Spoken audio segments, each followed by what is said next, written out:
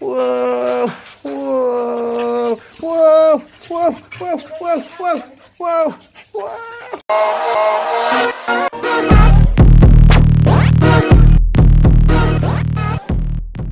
Hey guys, and welcome back to day 3 of 25 Days to Vlogmas. Today we are hitting some smoothie bowls, and today is actually the same day as yesterday for me. But we're going to split this video into 2. So let's go make an awesome smoothie bowl. Guys, I know a lot of you have been asking me about smoothie bowls, so if you want to learn how to do it yourself, pay attention to this video and I'll show you how. Alright, coming at you guys with a voiceover today. So first thing you want to do is slice up a load of bananas, place them in a Tupperware box, put that box in the freezer because you're going to be using a lot of bananas as the base for a lot of the smoothies that I make.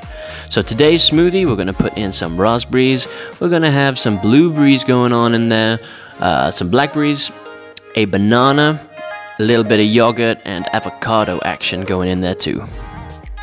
I like to use frozen ingredients usually, but today I just was not prepared enough. So we're dealing with fresh fruit, which will work fine. However, frozen fruit just gives you a nice frosty texture to your smoothie. Next up, you just want to add in all your ingredients into your pot, no particular order, doesn't really matter. Just get all the fruits in there, and as you can see, the more colorful fruits you use, the more colorful your smoothie's gonna be.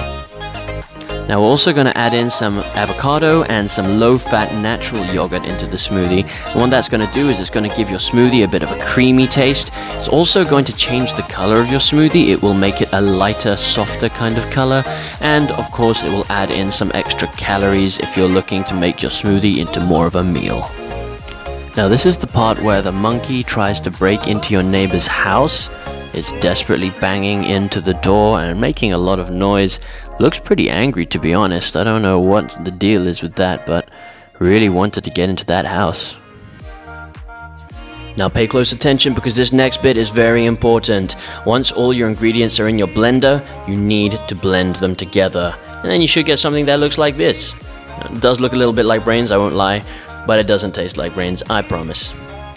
Next piece of advice for you guys, if you plan to post your smoothie on social media, make it look nice. Use an aesthetic bowl, something that goes well with your smoothie. Don't just use anything you find in the kitchen, guys.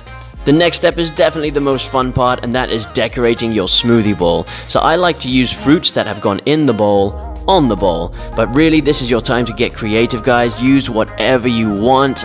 You can use nuts, seeds, oats, granola. It gives it a bit of texture and just makes it look pretty.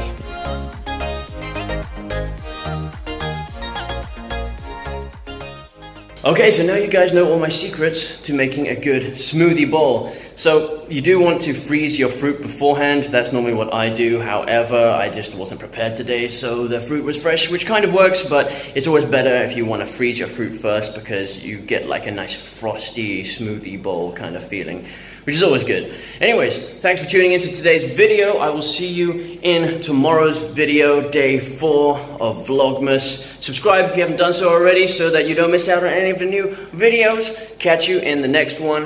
Laters.